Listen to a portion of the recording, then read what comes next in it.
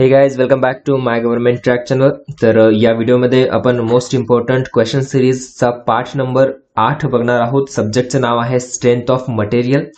तर जसं की तुम्हाला माहितच असेल, या व्हिडिओजमध्ये आपण नेमकं करतो काय, सुरुवातीला तुम्हाला क्वेश्चन्स डिस्प्ले होतील स्क्रीनवरती आणि 5 सेकंदाचा वेळ दिला जाईल आणि त्याचा आन्सर जर तुम्हाला माहिती असेल तर तुम्ही व्हिडिओ पॉज करून त्याचे जे काही आन्सर असतील, करेक्ट आन्सर, ते कमेंट बॉक्समध्ये कमेंट करू शकता. एनिवे, क्वेश्चन झाल्यानंतर आपण लगेचच आन्सर सुद्धा डिस्कस करणार आहोतच. ओके, जर तुम्हाला माहिती असेल करेक्ट आन्सर तर तुम्ही कमेंट बॉक्समध्ये व्हिडिओ पॉज करून देऊ शकता. ओके, तर आज स्ट्रेंथ ऑफ मटेरियल आपण लास्ट पार्टमध्ये, पार्ट नंबर 7 मध्ये सुद्धा स्ट्रेंथ ऑफ मटेरियलचे काही क्वेश्चन्स पाहिले होते आणि या पार्टमध्ये सुद्धा स्ट्रेंथ ऑफ मटेरियलचे काही क्वेश्चन्स बघणार आहोत. आणि तुम्ही टेलिग्राम चॅनल सुद्धा जॉईन करू शकता, लिंक जी डिस्क्रिप्शन मध्ये दिलेली आहे. ओके, आणि जर तुम्ही स्पेसिफिकली पुणे मेट्रोच्या SCTO TC आणि ज्युनियर इंजिनियर या पोस्टसाठी प्रिपरेशन करत असाल तर we have launched a Pune metro mechanical taste series, ज्याच्यामध्ये खूप काही सब्जेक्ट वाईज टेस्ट आहेत, फुल लेंथ टेस्ट आहेत, नॉन टेकच्या सुद्धा टेस्ट आहेत. तुम्ही MyGovtrack हे प्ले स्टोअरवरती जे ऍप्लिकेशन अवेलेबल आहे ते इन्स्टॉल करून कंटेंटमध्ये सर्व काही बघू शकता. फ्री टेस्ट सुद्धा आहेत, त्या अटेम्प्ट सुद्धा करू शकता. आणि जसं इथे दिसते बाजूला मराठी टेस्ट सिरीज, ठीक आहे, स्पेशली मराठीसाठी प्रत्येक ब्रांचेससाठी, म्हणजे सर्व ब्रांचेससाठी तुम्हाला माहिती असेल की मराठी हा सब्जेक्ट कॉमनच आहे. तर मराठीची टेस्ट सिरीज लॉन्च केलेली आहे खूप कमी प्राइसमध्ये. त्याच्यामध्ये तुम्हाला 15 टेस्ट मिळतील, प्रत्येक टेस्टमध्ये 15 क्वेश्चन्स असतील. जसं तुम्हाला फायनल एक्झाम मध्ये क्वेश्चन्स मिळणार आहेत त्याच लेवलचे, त्याच टाईपमध्ये क्वेश्चन्स आपण या टेस्ट सिरीज मध्ये इन्क्लूड केलेले आहेत, इन्क्लुडिंग उतारा वगैरे सर्व काही त्याच्यामध्ये इन्क्लूड आहेत. तर तुम्ही नक्कीच या टेस्ट सिरीज अटेम्प्ट करा. ओके, MyGovtrack हे ऍप्लिकेशन प्ले स्टोअरवरती अवेलेबल आहे. एनिवे, डिस्क्रिप्शन मध्ये त्याची लिंक सुद्धा दिलेली आहे. बऱ्याच विद्यार्थ्यांनी ऑलरेडी एनरोल केलेलं आहे. तुम्ही सुद्धा तुमचा परफॉर्मन्स, तुमचे मार्क्स, तुमचा रँक वगैरे सर्व काही गोष्टी चेक करू शकता. तो स्टार्ट करूया क्वेश्चन्सला. तर फर्स्ट क्वेश्चन आहे, compression members always tend to buckle in the direction of what? Compression members always tend to buckle in the direction of what? Axis of the load, perpendicular to the axis of the load, minimum cross section की least radius of gyration. Okay, जे compression members असतात तर ते buckle कुठल्या direction मध्ये करतात हे विचारलेलं आहे. जर तुम्हाला या क्वेश्चनचं करेक्ट आन्सर माहिती असेल तर व्हिडिओ पॉज करा आणि कमेंट बॉक्समध्ये याचा आन्सर देऊ शकता की अशा टाईपमध्ये पहिल्याचा आन्सर समजा ABCD जे काही असेल ते, ठीक आहे, तर अशा फॉर्म मध्ये तुम्ही आन्सर देऊ शकता. तर या क्वेश्चनचा करेक्ट आन्सर आहे option D, compression members always टेंड two buckle in the direction of list radius of gyration. Okay, आणि आपण जास्त डिटेलमध्ये डिस्कस नाही करणार आहोत. जर एखादा क्वेश्चन तुम्हाला खरंच डाऊट वाटला, क्वेरीज असतील तर तुम्ही कमेंट बॉक्समध्ये सांगू शकता की या क्वेश्चनचं मला प्रॉपरली एक्सप्लेनेशन पाहिजे, तर ते आम्ही प्रोव्हाइड करू. आणि एनिवे, हे क्वेश्चन्स मोस्टली कन्सेप्च्युअल क्वेश्चन्स आहेत आणि एक रिव्हिजन सिरीज म्हणून आपण याकडे बघतोय. तर जेवढ्या फास्ट आपण जेवढे जास्त क्वेश्चन्स कव्हर करू तेवढं आपल्यासाठी चांगलं असेल. So compression members always tend to buckle in the direction of least radius of gyration. Next question.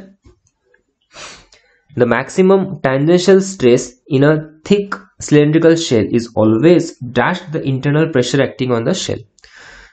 Thick cylindrical shell मध्ये thick आहे आणि cylindrical आहे, तर त्याच्यामध्ये maximum tangential stress is dash the internal pressure acting on the shell. Option A equal to internal pressure acting on the shell, option B less than the internal pressure की option C greater than the internal pressure. So correct answer जर माहित असेल तर comment बॉक्समध्ये देऊ शकता. तर correct answer आहे या क्वेश्चनचं ऑप्शन C, दॅट इज जे काही maximum tangential stress in a thick cylindrical shell is always greater than internal pressure acting on the shell. ठीक आहे, so C is the correct answer. पुढचा question, thin spherical shell of diameter d and thickness t is subjected to internal pressure P. Okay, thin spherical shell केस लक्षात घ्या. दोन cases आहे, तुम्हाला माहिती असेल की थिन सिलेंड्रिकल शेल आणि थिन स्पेरिकल शेल, पण क्वेश्चन मध्ये थिन स्पेरिकल शेल बद्दल बोलतोय. त्याचं डायमीटर d आहे, थिकनेस t आहे, subjected to internal pressure P. The stress in the shell material is, stress विचारले, कुठला नाही विचारले, लॉंगिट्युडनल आणि हूप स्ट्रेस, दोन स्ट्रेस असतात. ऑप्शन आहे PD/T, PD/2T, PD/4T की PD/8T. करेक्ट आन्सर जे काय असेल ते कमेंट बॉक्समध्ये देऊ शकता. तर या क्वेश्चनचं करेक्ट आन्सर आहे ऑप्शन C. तर लक्षात ठेवा स्पेरिकल शेल मध्ये लॉंगिट्युडनल स्ट्रेस आणि हुप स्ट्रेस दोन्ही सेमच असतात. ते किती असतात PD/40. आणि जर थिन सिलेंड्रिकल शेलची केस जर कन्सिडर केली तर त्याच्यामध्ये लॉंगिट्युडनल असतो PD/40 आणि हुप स्ट्रेस जो असतो तो असतो PD/2T. ठीक आहे, हे आहे थिन सिलेंडर साठी आणि हे आहे थिन स्पेरिकल शेल साठी. लक्षात ठेवा. सो करेक्ट आन्सर असेल ऑप्शन सी PD/40. याचबरोबर तुम्हाला लॉंगिट्युडनल स्ट्रेन माहिती पाहिजे, व्हॉल्युमेट्रिक स्ट्रेनचा फॉर्म्युला माहिती पाहिजे. पुढचा question number 4. Rivets are generally specified by option A thickness of plates to be joined, option B overall length, option C shank diameter की option D diameter of head. Rivets कशाने आपण generally specified करतो? तर या क्वेश्चनचा correct answer असेल option C rivets R generally specified bye शांक diameter. So C is the right answer. पुढचा प्रश्न question number 5. Principal plain is a plain on which shear stresses is. Simple question आहे.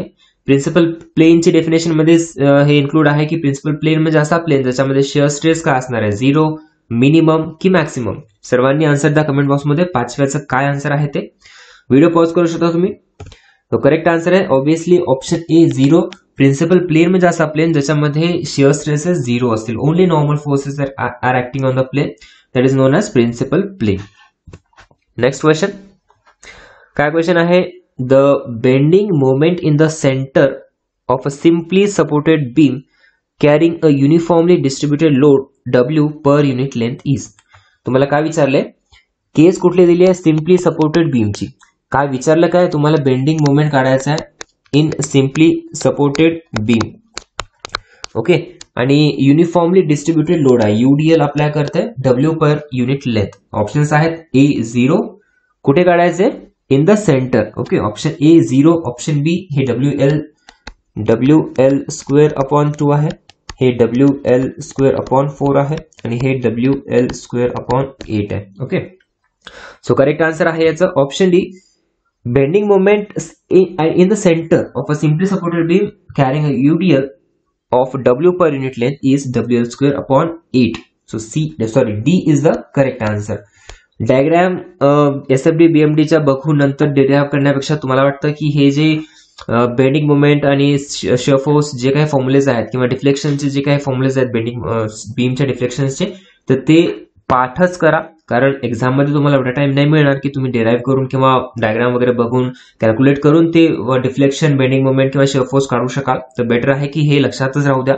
Main गोष्टी आहेत जसं की simply supported beam carrying concentrated load at free end, simply supported beam cantilever beam carrying a concentrated load at free end. कॅन्टिलिव्हरच्या 3 cases आहेत, एवढंच लक्षात ठेवा. Cantilever म्हणजे ही कॉन्सन्ट्रेटेड लोड फ्री एंड मध्ये एक सब्जेक्टेड करते, किंवा cantilever beam subjected to UDL, किंवा cantilever beam subjected to UVL. कॅन्टिलिव्हरच्या ह्या 3 झाल्या. आणि सिम्पली सपोर्टेड बीम मध्ये एक मिड पॉइंटचा लोड कन्सिडर करा आणि सिम्पली सपोर्टेड बीम मध्ये एक UVL नाही केले तरी चालते. पण ह्या ज्या 5 केसेस आहेत ते त्या खूप इम्पॉर्टंट आहेत. ते असे डिफ्लेक्शन्स आणि बेंडिंग मोमेंट सगळं पाठ पाहिजे. Next question number 7. When a thin cylindrical shell is subjected to an internal pressure, there will be a what? Thin cylindrical shell. Okay, option A, a decrease in diameter and length of the shell. Internal pressure जेव्हा आपण करतो त्यावेळेस काय होतं? An increase in diameter and decrease in length of the shell, and a decrease in the diameter and increase in length of the shell की increase in diameter and length दोन्ही increase होतील का दोन्ही डिक्रीज होतील जेव्हा thin cylindrical shell मध्ये आपण internal pressure increase करतो. सो करेक्ट आन्सर असेल option D, that is increase in diameter आणि लेंथ. ऑब्विसली जेव्हा इंटरनल प्रेशर आपण एक्स्ट्रा देतो त्यावेळेस काय होणार? डायमीटर पण इन्क्रीज होणार, त्यासोबत लेंथ सुद्धा इन्क्रीज होणार. So D is the correct answer. Next question वाचा आणि कमेंट बॉक्स मध्ये आन्सर देऊ शकता. Question number 8. A welded joint as compared to riveted joint has dash strength, same strength, less strength, more strength. Welded joint ची विचारलेली आहे as compared to riveted joint. Easy आहे, तुम्हाला माहिती असेल क्वेश्चन तर आन्सर कमेंट बॉक्स मध्ये देऊ शकता. So correct answer is option C. कधी पण वेल्डेड जॉइंट ची जी स्ट्रेंथ असती ती जास्त असते as compared to riveted joint. C is the correct answer, it will be more strength than a riveted joint. पुढचा प्रश्न, question number 9. The point of Contra flexure occurs in what? Point of Contra flexure, काल आपल्याला होमवर्कसाठी हा एक question होता की point of Contra flexure म्हणजे काय? जिथे बेंडिंग मोमेंट आपलं साइन चेंज करतं त्याला म्हणायचं point of Contra flexure. And आता विचारलेला आहे की point of Contra flexure occurs in option A cantilever beams, option B simply supported beams, option C ओव्हरहँगिंग beam आणि option D fixed beam.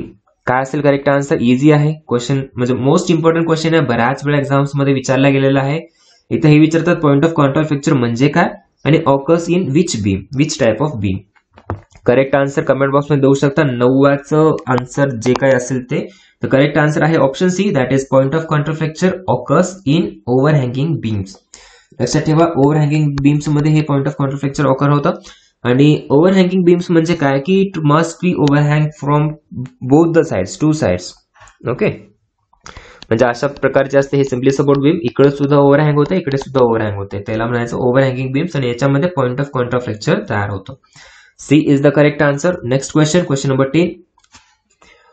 For 25 mm hole, okay, एक hole आहे 25 mm चं, drilled in plates, the diameter of rivet शँक should be.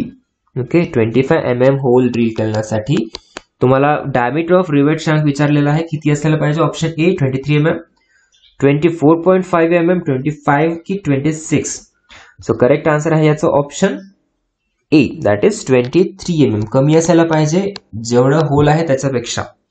Okay, so correct answer असेल option A 23 mm. जास्त तर नसणार आहे, equal तर नसणारच आहे, हे दोन तर कॅन्सल झाले आणि हे खूप जवळ आहे. तर 23 mm should be the diameter of rivet शँक. Next question, question number 11. A beam of uniform strength has what? A beam of uniform strength. Option A, same cross section throughout the beam. Option B, same bending stress at every section. Option C, same bending moment at every section. की option D, same shear stress at every section. Uniform strength beam म्हणजे काय? Okay, 11व्याचा answer जे काही असेल ते comment box मध्ये comment करा. तर या क्वेश्चनचा करेक्ट आन्सर असेल option B, a beam of uniform strength म्हणजे सेम बेंडिंग स्ट्रेस असलं पाहिजे. बेंडिंग स्ट्रेस जे काय असेल ते सेम असलं पाहिजे ऍट एव्हरी सेक्शन, त्यालाच आपण म्हणतो beam of uniform strength. So B is the correct answer. Next question. The shear force of a simply supported beam carrying a central point load changes sign at it's mid point. काय, एक simply supported beam आहे तर त्याच्यामध्ये काय म्हणतात ते shear force of a simply supported beam carrying a central point load changes sign at it's mid point. तर simply supported बीमचं तुम्ही शियर फोर्स वगैरे काढा, शियर फोर्स डायग्राम काढा. ही शियर फोर्स डायग्राम नाहीये, मी सांगतो जस्ट एक एक्झाम्पल देतोय. तर ते विचारते की जे चेंजेस होते का, शियर फोर्स डायग्राम चेंज होते का at it's mid point. Option A हे करेक्ट आहे का स्टेटमेंट, की ऑप्शन बी हे इनकरेक्ट आहे? सो करेक्ट आहे, शियर फोर्स डायग्राम चेंज होती ऍट इट्स मिड पॉइंट. जर तुम्ही बघितलं असेल, समजा हा मिड पॉइंट वरती लोड अप्लाय केला, हे दोन रिॲक्शन झाले, तर याची शियर फोर्स डायग्राम कशी येणार? ओके, याच्या खाली मी इथे दाखवतोय, शियर फोर्स डायग्राम अशी येणार, याची मिड पॉइंटला ती चेंज होणार. तर ही झाली shear force diagram simply supported beam carrying a mid point load. आणि जर याची बेंडिंग मोमेंट डायग्राम काढायची असली तर अशा टाइपची येईल, ट्रायंगल आयसोस्केलस ट्रायंगल मध्ये बेंडिंग मोमेंट डायग्राम येईल. Okay, next question, question number 13. In a simple bending theory, one of the assumption is that the material of the beam is isotropic.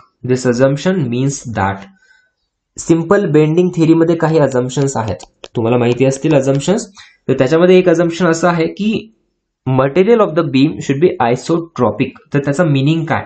Option A, normal stress remains constant in all the direction, normal stress varies linearly in the material, elastic constant R same in all the direction, की option D, elastic constant various.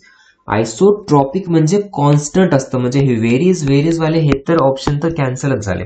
Okay, तर काय correct answer असणार? Isotropic म्हणजे elastic constants R same in all the directions. So C is the correct answer. लक्षात ठेवा, काही अझम्पशन्स आहेत theory of bending मध्ये, त्यापैकी एक म्हणजे आयसोट्रॉपिक असायला पाहिजे मटेरियल, म्हणजेच elastic constant should be same in all the directions. Next question, question number 14. काय विचारलंय? The एक्स्ट्रीमिटीज of any diameter on most circle represents what? एक्स्ट्रीमिटीज of any diameter or more circle represents principal stresses. Normal stress on the plane at 45 degree, shear stress on plane at 45 degree की normal stress and shear stress on a plane. Extremities of more circle हे विचारले तुम्हाला. So correct answer should be option B, normal stresses on the planes at 45 degree. तुम्ही मोर सर्कलची diagram बघितली असेल तर त्याच्यामध्ये तुम्हाला कळून येईल की हे डायमीटरचे एक्स्ट्रीमिटीज विचारले त्यांना. तर ते काय असणार आहेत, normal stresses on planes at 45 degree. हे तुमचं रिझल्ट असतं. Okay, so B is the right answer. Next question, आणि हा क्वेश्चन तुम्हाला होमवर्क साठी आहे. काय विचारले, in the below figure the stress corresponding two point D is. या पॉइंट वरती जे स्ट्रेस आहे त्याला काय म्हणतात. Option A yield point stress, breaking stress, ultimate stress की इलास्टिक लिमिट. ओके, तर या क्वेश्चनचा आन्सर तुम्हाला कमेंट बॉक्समध्ये द्यायचा आहे. कमेंट बॉक्समध्ये आन्सर देताना कसं देणार तुम्ही, 16 इन ब्रॅकेट त्याचा आन्सर जे काय असेल ते. ओके, तर सर्वांनी आन्सर द्या. इझी प्रश्न आहे हा. डी पॉइंटच्या स्ट्रेसला काय म्हणायचे ते विचारलेलं आहे. ओके, तर हे झाले आजच्या लेक्चर मधले questions. Thank you so much for watching this video. Do like, share and subscribe to my government track channel. आणि टेलिग्राम चॅनल ऍपची लिंक डिस्क्रिप्शन मध्ये दिलेली आहे. @पुणे मेट्रो मेकॅनिकल हे जरी सर्च केलं तुम्ही टेलिग्राम चॅनल तुम्हाला मिळून जाईल. टेलिग्राम चॅनलवरती आपण डेली क्विज, काही पोल थ्रू MCQs वगैरे डिस्कस करत असतो, तर जॉईन करू शकता तुम्ही. त्याचबरोबर जर टेस्ट सिरीज अटेम्प्ट करायच्या असतील तर तुम्हाला MyGovTrack ऍप हे प्ले स्टोअरवरून डाउनलोड करावं लागेल. आणि त्याच्यामध्ये जेवढ्या काही फ्री टेस्ट आहेत ते सुद्धा अटेम्प्ट करू शकता.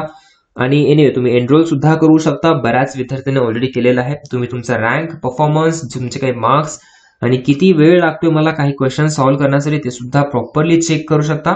ओके, तर डिस्क्रिप्शन मध्ये सर्व काही लिंक्स मेन्शन आहेत, तुम्ही बघा. Thank you so much for watching this video. Thank you.